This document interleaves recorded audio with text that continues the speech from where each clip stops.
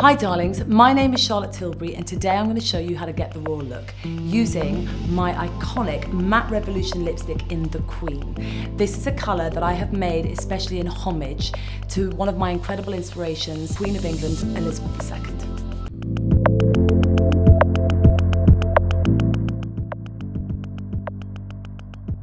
Start by using my blender brush to wash the vanilla coloured prime shade backwards and forwards across the eyelid in a windscreen wiper motion. Using my blender brush and the taupey enhanced shade, wash backwards and forwards across the eyelid, concentrating on the outer corners of the eyes to lift the eyelids.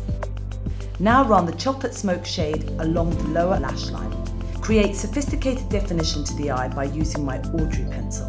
This pencil is so flattering it glides over all skin textures from 18 to 80. Finish your eye look with my full fat lashes mascara. It curls, separates, adds volume, length and drama all in one.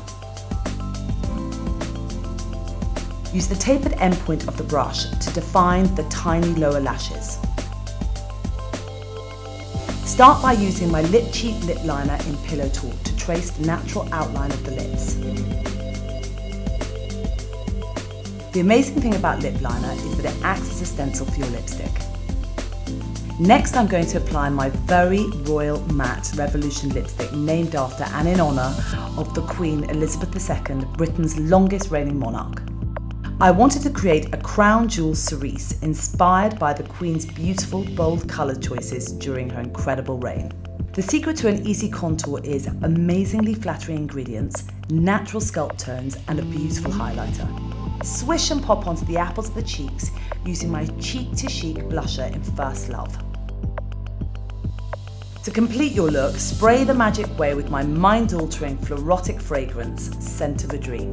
It's the key to attraction.